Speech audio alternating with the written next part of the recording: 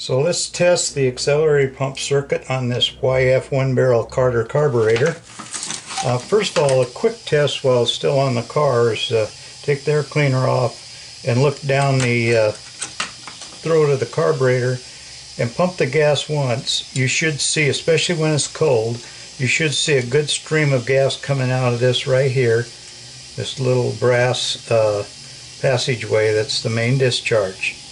If you don't, then you got a problem. So let's test it as if we just got done rebuilding it. We're going to test it before we put it on the car. First of all, the accelerator pump on the YF works backwards for most carburetors. It actually squirts when the pump comes up.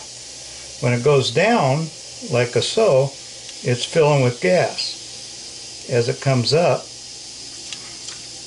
you see the gas come out of here. Actually, I'm using the mineral spirits. So, first thing we do is let's cover this to see if gas is coming out of the hole there.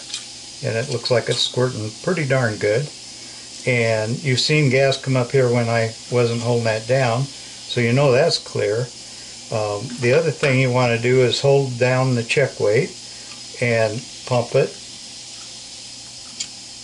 And you shouldn't see much, if any, gas coming through here, or mineral spirits. If you do, then tap on it lightly a few times. That'll help seat the either the ball or the check weight. Either one. You might have either one. Some have a ball and then a check weight. Some have just a check weight with a pointed end. That takes the place of the ball.